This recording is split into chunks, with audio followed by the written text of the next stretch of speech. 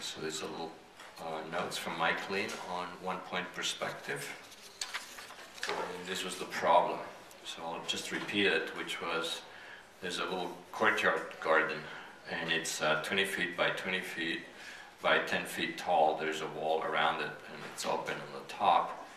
And in that space, there are several objects. One is a tree at this location, which is the crossing of these lines, which is from the grid at 5 feet each line. And then there's a fountain kitty corner from it. There's a planter in the corner taking up 2 squares. And there's a person looking at the scene that's also away 20 feet from the front plane, sort of an imaginary glass wall there. Looking at the scene, they're looking pretty much straight at the tree, so they're a little bit off-centered in relationship to the environment. Okay, and then the last object is a bench on the left side, 8 by 2 by 1.5 feet tall, and the person looking is about 5 feet tall. That is, their eyesight is at 5 feet. Okay, so their height is half the height of the wall that surrounds this space. So I think I got all the items, and just very quickly, you know, in reality, when you have perspective, you have really 3 vanishing points. I mean, let's say a building or a cube, and so the third one we tend to kind of neglect because it makes things simpler to just make those lines straight, because we associate verticals with verticals, right? With being vertical. So you'll see this in photography, architectural photography. All the buildings look straight. That's a little bit of a trick, because normally, you know, especially in a tall building, it would be vanishing out, right? So in this case, so normally you have 2 points, but in our case right now we're just doing 1, okay, where everything falls into 1 vanishing point. So the first trick to determine a couple of things is this idea that if you place your viewer at exactly the same distance as the depth of that room, then you get a couple of nice advantages. Okay, the first one is that this would be your plane, right? The glass in front of the garden is kind of like your drawing board in a sense. So if you had another person at the opposite end at 20 feet away, then that image projected onto that plane is going to be exactly half the image, just because simple geometry. Okay, so if I take a rectangle, these 2 distances are the same, then this object is going to be half as big in this spot right here. Okay, it's just a simple projection, simple diagonals. Okay. So with that trick, we can establish what the back wall, the corner of the back wall is, this part right here, simply because that's what it looks like. I mean, that's the geometry of it. And essentially, let's see if I can, I have to take a white piece.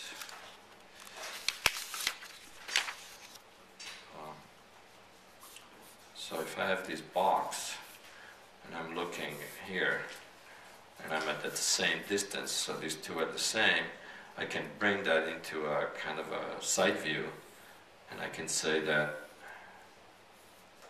this corner, which is the back wall here, if I project that to the viewer, sorry, it would be here. Yeah.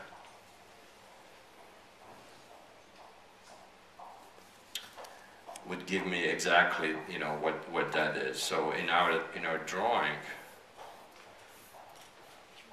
okay, let's assume for a moment I'm in the center, and I project my walls to the center. Now to find out where the thing is in the back, I simply half this line. That is this line. Okay, so this and this are the same. So what I did is I took my horizon line, which was at 5 feet, so it was in the middle of that height of that wall. And then I halved the distance from the horizon line to the ground line, and that gives me the back wall, the corner of the back wall. which is a nifty trick. That only works, of course, if you are exactly the same distance from the plane of projection and the object that you want to project. Okay, so we'll get back to that in a second.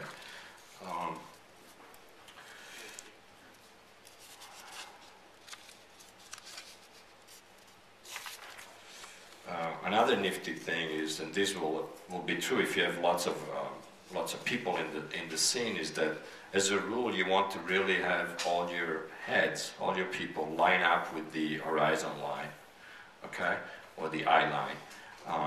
That's because most people are about the same height and average, and that's what happens in normal circumstances. Okay, so once you have so no matter what you have, you can just draw more and more people, and they all look good. Okay, so you can draw a little person there, and they all look like, what did we say, 5 feet. So all these people are about 5 feet tall. If you wanted to do a little kid, then you would align the kid with the baseline of that person, which the starting point is 5 feet. Let me show another version of that. Okay, so all these lines represent people that are 5 feet tall because they're all lining up on this horizon line. If I had a guy right here that goes beyond that, then all of a sudden that person's like, in this case, 10 feet tall because of this reference line. It's a simplification because, of course, if you're on a hill, if you're looking down, etc., etc., etc., but this is good for like most situations. Okay. So once again, this is just showing the geometry of how to draw the back wall, in your projection as being exactly at the half point between your horizon line and your ground line. Okay, this line right here. You just half that and you get the back wall. So now this is a big jump because we go immediately to the thing, the way it more or less looks. And let me see if I can show show the plane again. Okay, so again, as a reminder, you're standing here, you're looking straight at the tree, and there are these objects there. And I'm going to now fold these and see if I can show them at the same time. So the first thing to do in this drawing would have been to take, because it's 20 feet by 10 feet, the front wall, well, that's your main box, that's your window, so to speak. And then the depth, in other words, where this is, we talked about being, again, half of this. Let me take another pen so it's a little clear. Right?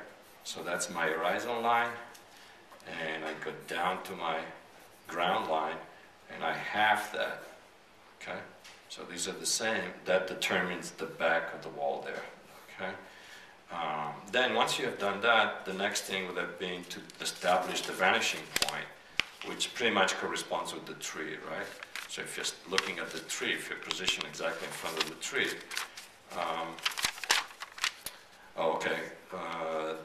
that dimension was 15 feet from the side, right? So you shifted about 3/4 to the side. So again, you would take your box proportionally, that's 2 by 1 or 20 by 10, and you would move 3/4 this way. And the middle line is your horizon line, right? So that's your vanishing point. So all the lines, boom, boom, boom, every single one, if you have, of course, square things that are placed, in a grid, in a square way, they just all have to go there, every single little one. And that is what gives us the basic box.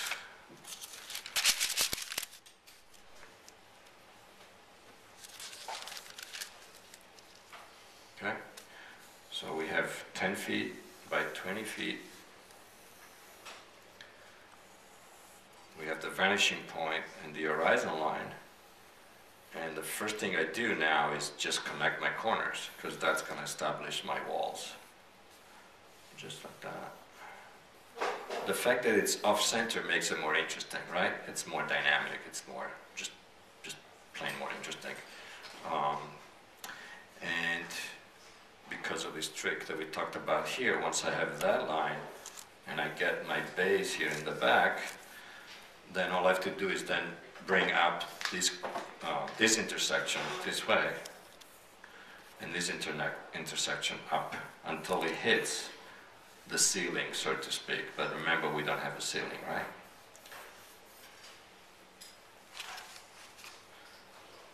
Too bad the whole thing looks all black, but on the screen. So that's your basic construction, okay?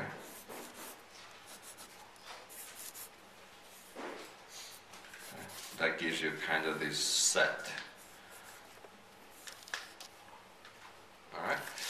And once you have that, then everything pretty much follows.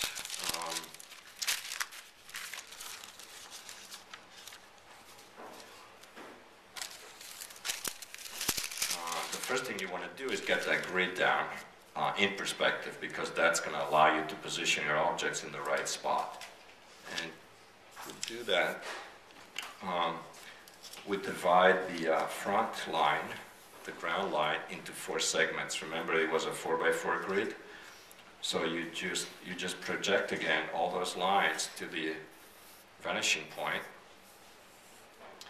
Okay, but again, when they hit the back wall, they're going to stop, right? And I'm going to do them pretty strong now, just to emphasize it. Then, how do you get the horizontals? Okay, the trick for that is a diagonal. So in other words, you can draw a diagonal, because it's all square. If you draw a diagonal from one corner of the space to the next, at the point where the diagonal intersects these vanishing lines, those are going to be your markers for your tiles. Okay? And then you just do them. And then these lines are all going to be parallel, right? Because they're not converging anywhere. Okay, so that's pretty much your grid. Okay. Once you've done that, the tree is in this spot. It's just a matter of carrying over all those points, right? The tree is in this spot on the grid. The fountain is in this spot. The bench is here somewhere, and this other bench corresponds to 2 squares, which are these 2 squares right here. Okay. Now, the heights are a little trickier. What you need to do for those is you need to always refer back to your front plane, where dimensions are measurable, right? Because we started out with the original box being 10 feet by 20 feet, so we know that on this side, this is a true 10 feet, right? So if I want to find out something that's, say, well, let's say the bench is 2.5 feet tall, I need to project 2.5 feet from the real dimension here all the way back. So let's try to do that. So if that's 10 feet, half of it would be 5, half of that would be 2.5. And I think this is a mistake. Oh yeah. So that's 2.5 feet tall in the front. If I project that to the back, where it hits this line right here, which is the corner of my planter, I bring that up and I get the height of that bench in perspective there. So I would repeat that process. Let's see, well, at this point I can also bring up this point, and because I know this, I can bring this over sideways. Then from there I can go to the vanishing point, and here the very back corner is my other corner. So I bring that up, that's already there. So I get that nice planter right there. Okay. The tree, of course, the only true thing that you need is the spot, and you just, you make whatever tree you want to make. I'm going to make a bonsai Italian pine tree. Okay. And we said it was going to be 10 feet tall, so that's about the height of this space. So the fountain, you can do whatever you want. You can, make it very low, or maybe it's like a little, and you can do your ellipses there, as long as it's centered here on that other spot. Now the bench, we have the advantage that it's right on our true dimensions plane, so we said it's 1.5 feet tall. So again, I tried to figure out on this line, if that's 10, this would be 5, this would be 2.5. So 2.5, I'm just going to eyeball it, and I'm going to say, what is it, 1.5. So if that's 2.5, 1, 2.5, so 1.5, and I'm doing it a little, I think I did a little high there. So anyway, once it's established, the same thing. The width again is a true measurement because it's 2 feet wide. So I just know that 2 feet is going to be slightly less than half of this because this is 5, 10, 20. So I just start out that way, and I bring my lines. Okay, and 8 feet. Now because of the grid, I know that 2 of these are at 10, so I'm just going to say it's somewhere maybe there. And again, I bring it up, and once I have one spot, I get everything else. Okay, so I'm just going to quickly go through the other drawings. These drawings are getting a little filled with stuff because it's like drawing on top of drawings. At some point I'll start fresh from blank white paper. Might be a little easier to follow, but oops, let me... So it's actually quite simple. It's not overall as dynamic as a 2-point perspective, but it's pretty good for basic stuff. And then of course you can put people in there, right? So the people, again, you would have to decide, you know, they would be, what did we say, 5 feet tall here. So if I project, as long as they are on this horizon line, let's see, if I do it like this, well, you see, they're falling there. So they're 5 feet, but they're in the back. If I put them in front, they're still 5 feet. Okay, let's see what else we have. Yeah, these are just some of my variations. Put little animals, little birds. You can make a special bench of your own design. Just gonna quickly. Yeah, so this again is just showing that simple little trick of just saying, okay, I'm exactly at the same distance as the depth of that room, and then that allows you to do, you know, this trick of just putting that line, you know, halfway between your horizon line and your ground line. Yeah, these are just repeats.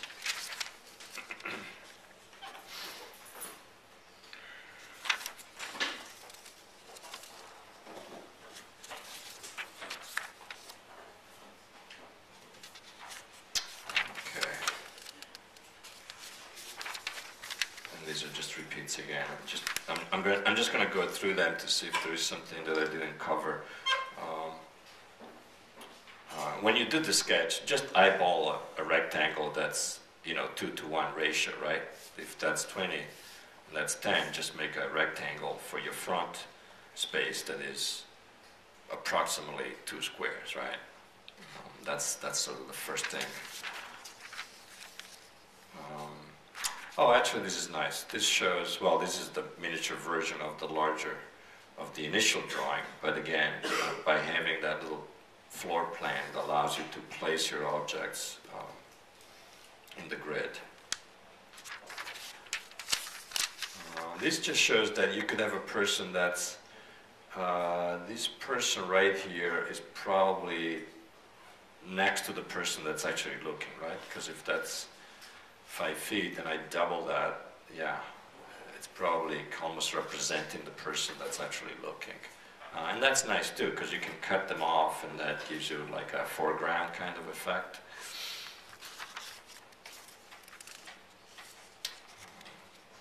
Okay. And this was just showing, you know, what if you had different objects in different spots. Again, you know, where would that be? Although this is actually wrong. It's really this one. Right? In this grid. This grid idea is really, really good because it can help you even in a situation where you might not have a tile floor, right? But just to establish where you want to put stuff, it's nice to draw it to give you a framework.